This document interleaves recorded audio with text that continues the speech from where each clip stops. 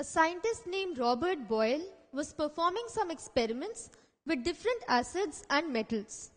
He observed that whenever a metal reacts with an acid, a gas is released.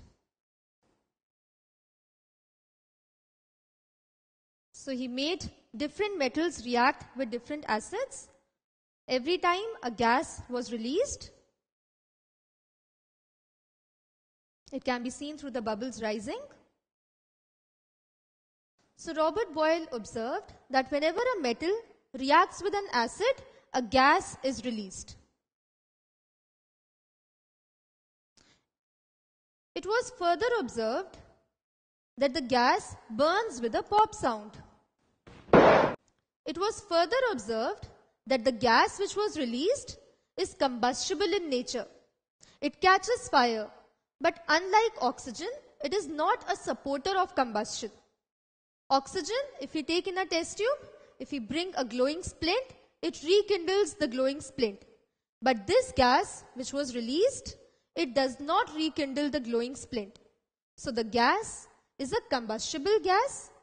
It catches fire, but it is not a supporter of combustion. The gas, when burned in oxygen, formed water. Based on this, a scientist named Henry Cavendish named that gas as inflammable gas. Since the gas was combustible in nature, he called it inflammable gas. Further, the gas burnt with a pop sound and it formed water.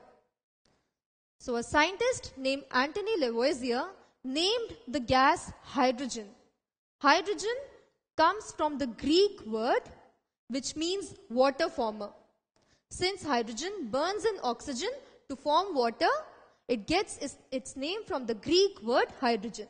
So the gas which was released when the metal reacts with acid, as was observed by Robert Boyle, was named hydrogen.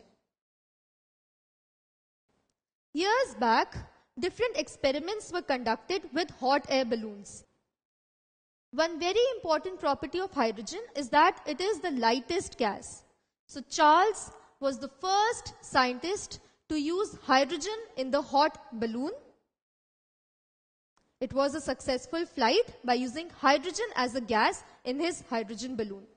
So the gas hydrogen, it gets its name from the Greek word which means water former.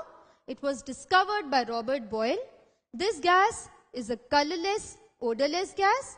It burns with a pop sound. And hydrogen is combustible in nature, that is, it catches fire, but it is not a supporter of combustion like oxygen. So these are the properties of hydrogen gas.